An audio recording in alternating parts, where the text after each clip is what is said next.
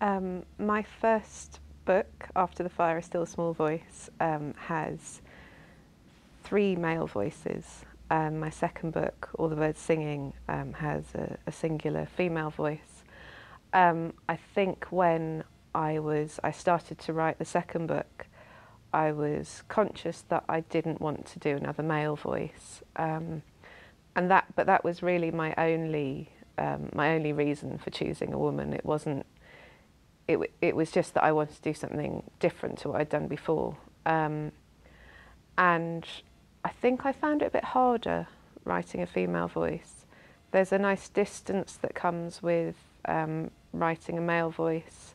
There's, in the same way that I find it easier to write about Australia when I'm in England than I do when I'm in Australia, you can allow yourself to completely give yourself over to that character if you can kind of just acknowledge that they are nothing to do with you. And obviously, as a female voice, comparisons are always going to be made with me, and it's also first person, whereas the first book was in third person. So it all got very, very close to me, and that was very difficult to write about.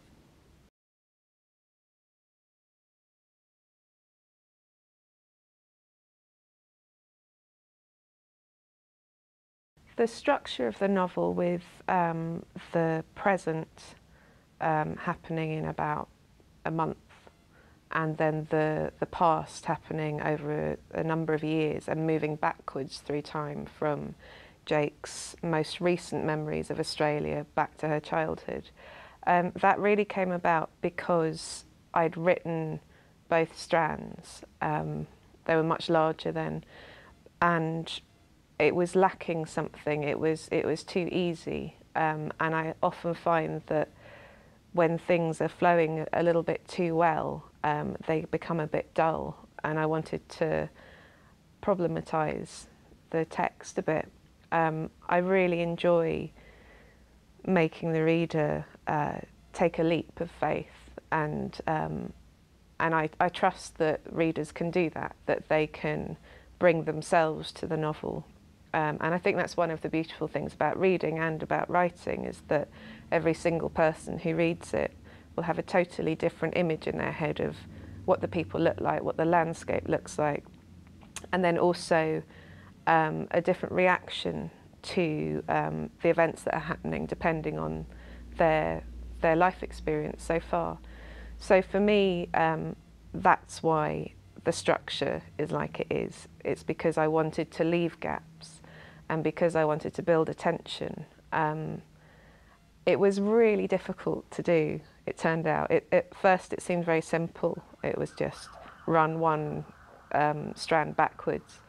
But then towards the end it became more like a maths problem. So I had to have a table where I wrote down everything that happened in the backwards chapters, and then as it got closer to the crescendo, I had to leave out certain bits. I had to cut out big chunks because they just didn't fit with the format anymore.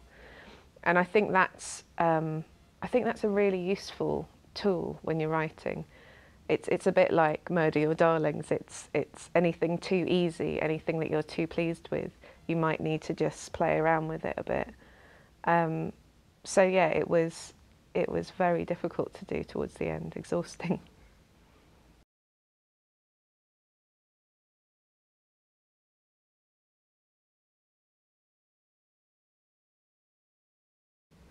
I do leave a lot of freedom for readers. I leave a lot out, and it's up to the reader to decide how it ends, and what the thing is that's killing the sheep. And I think really that's to do with trusting readers. And I think some readers don't enjoy that at all, and that's fine, and that's just not the book for them.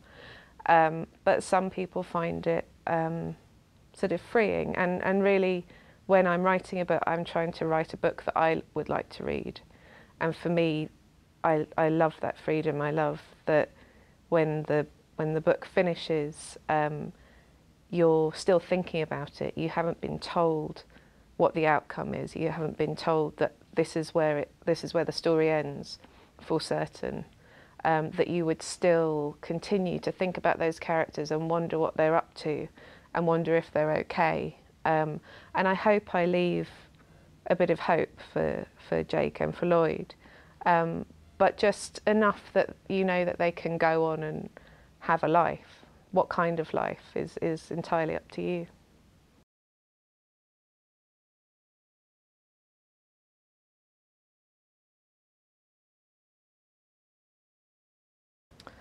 Winning the 2014 Miles Franklin is one of the most amazing points of my career so far, if not the, apart from just being published.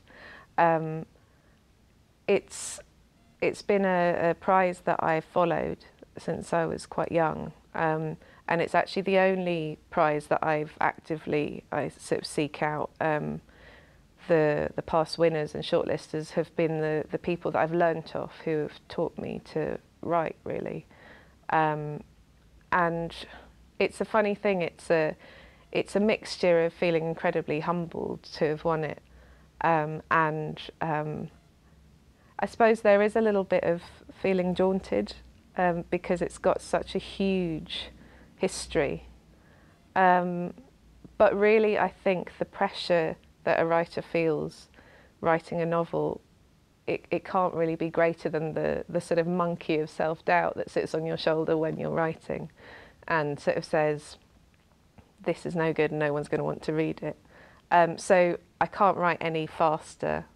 I can only write what I write.